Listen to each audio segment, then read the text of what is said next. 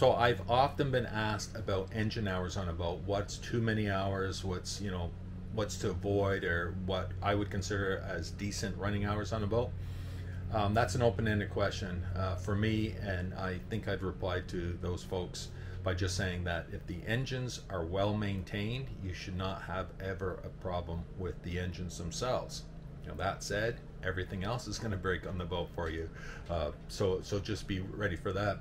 It's always the little things like the toilet system and electrical system and this, that, and that. I don't want to scare you, but trust me, owning a boat is a lifetime of fixing things.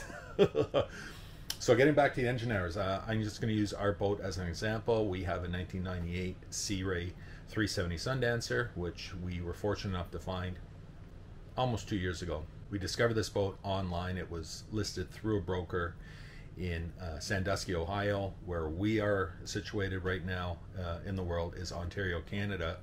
So we basically bought this boat sight unseen, but that's okay because, again, I have a lot of experience on a background working and fixing.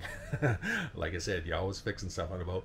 So this is our 6th Sea Ray that we've had, and I'm just going to dive into the engine hours, which I'm pointing at the dash, the helm. This boat came factory equipped with twin engines, so 2 engines. Most manufacturers, or at least in this generation, they would show what there was a meter, shall we say, showing the engine hours, the accumulated engine hours for each engine.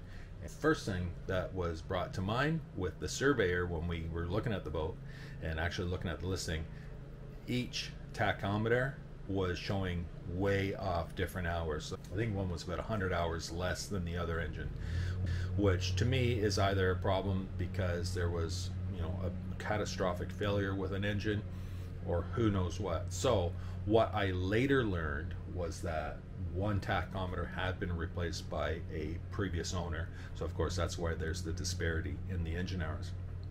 Now that said, whatever the gauges show, don't trust them. Any boat that has been built with, let's say, from the late 80s upward, the engines would have what are called ECMs, electronic control modules, and they're basically the brains of the engines, the computer of the engine, and it tells the engine what to do when it's running, which would have been installed by the factory. These engines are 454 7.4 liter GM block engines. They're Mercruisers made by Mercury, but they start their life in a General Motors plant where they were built back in the day. So the ECMs will keep track of everything. Like I say, it's the brain, so it wants to know what's going on.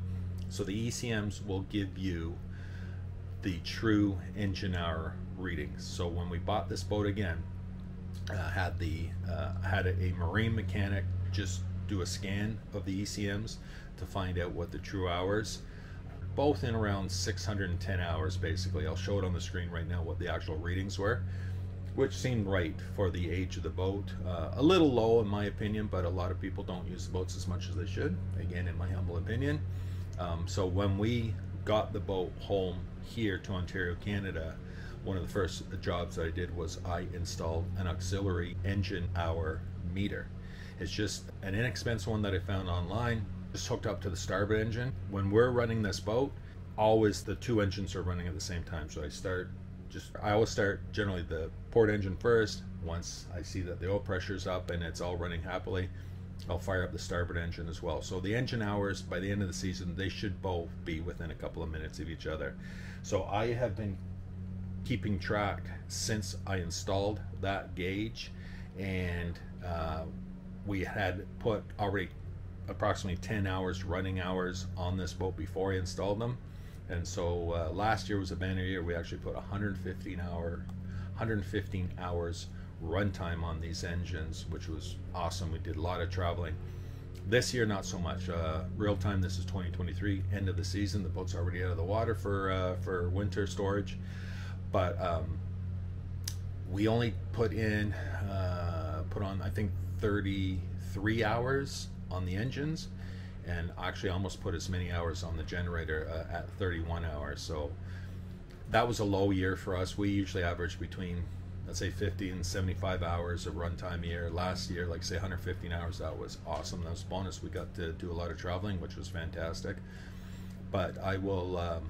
I'm going to close this one off by just saying that if you're looking to buy a boat, don't trust what the listing says.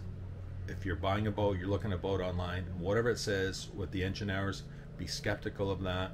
If you decide you want to buy that boat or you want to make an offer on it, and please have the offer always conditional on a survey, hopefully a mechanical survey as well, and a sea trial. A sea trial is just testing the boat on the water, but that's going to be a video for another day. But have a mechanic look at the engines, scan the engines, and see what they say for the engine hours, and that will probably be a lot truer reading than the gauges on the dash, because you don't know if they've been swapped, changed, or whatever. Yeah, so that's my long-winded overview of engine hours if you're looking to buy a boat, what to look for, what to look out for, and what you should keep in mind. Okay, so as always, I'll look forward to your comments, and please keep an eye out for more of these types of videos. I plan to do a lot of them, and I'm going to include them into a playlist, and we'll leave a link to that playlist down in the description of this video, as well as the subsequent ones pertaining to buying a boat or what to look for when buying a boat. Hope you found this one informative, and yeah, absolutely, leave me a comment, leave me your questions, and also if there's something in particular that you would like me to review and talk about, yeah, leave that down in the description, in the comments as well, and hopefully I can do that for you. All right, I will see you in the next one. Cheers.